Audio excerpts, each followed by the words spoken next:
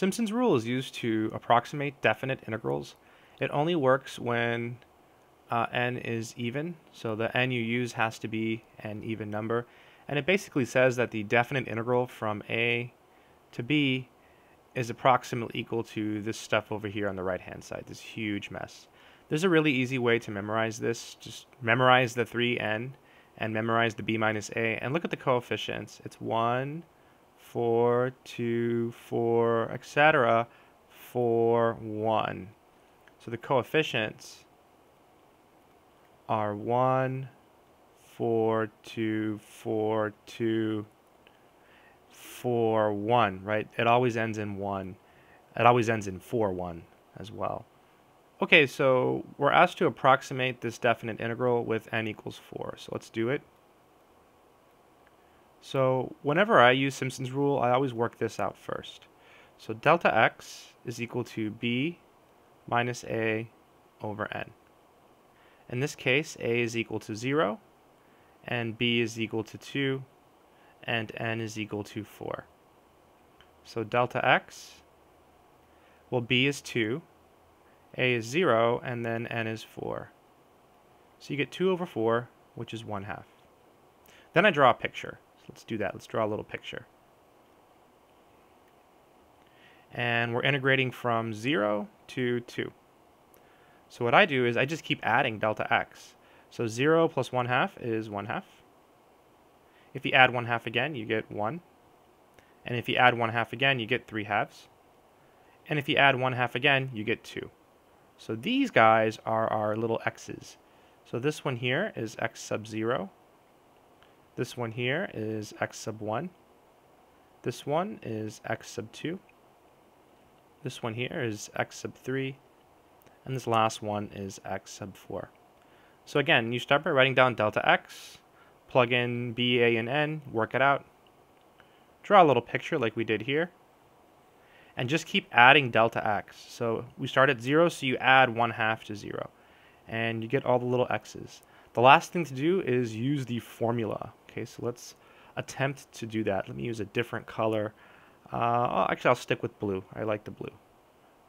So, all right, let's do it.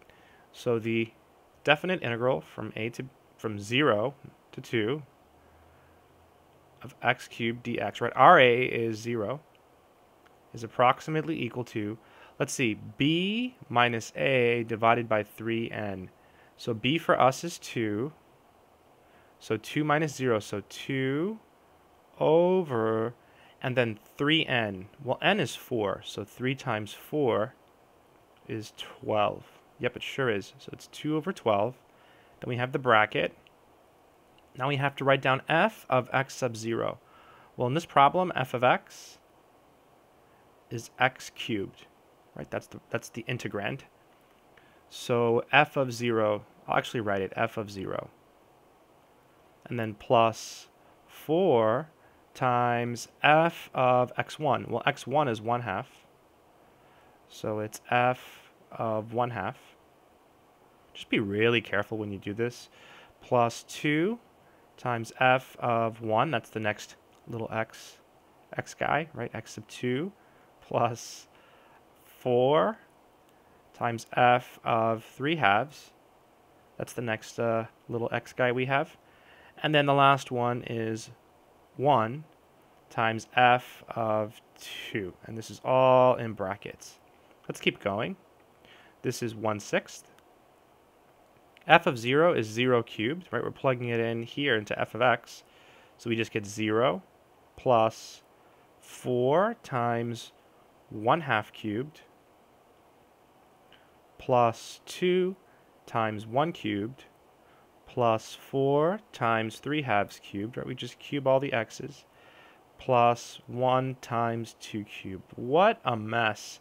And if you work this out, it magically gives you 4. So that's the answer using Simpson's rule. Note, if you actually work this out, if you actually integrated this from 0 to 2 with respect to x, how would you do that? Well, you would add 1, so you would get x to the 4th over 4. Then you draw your little line, you put the 0 here, you put the 2 here.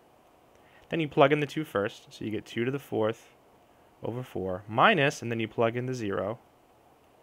So you end up with 16 over 4, which is 4. So in this case, Simpson's rule is just perfect.